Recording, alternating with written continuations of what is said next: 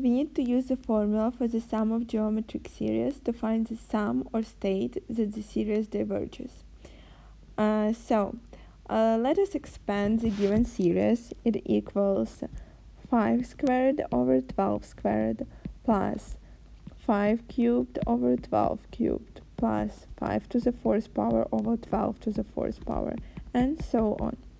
Then we can rewrite it as 5 over 12 squared plus 5 over 12 cubed plus 5 over 12 to the fourth power, and so on.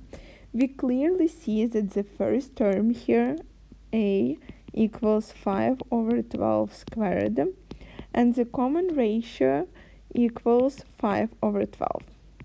We know that the sum of an infinite geometric series with the first term a and common ratio r, where the absolute value of r is less or equals 1, equals a over 1 minus r. In our case, the absolute value of r equals 5 over 12. It's less than 1, so we can use this formula. So that means that our series, the sum of our series, equals 5 squared over 12 squared divided by 1 minus 5 over 12. This equals 25 over 144 multiplied by 12 over 7.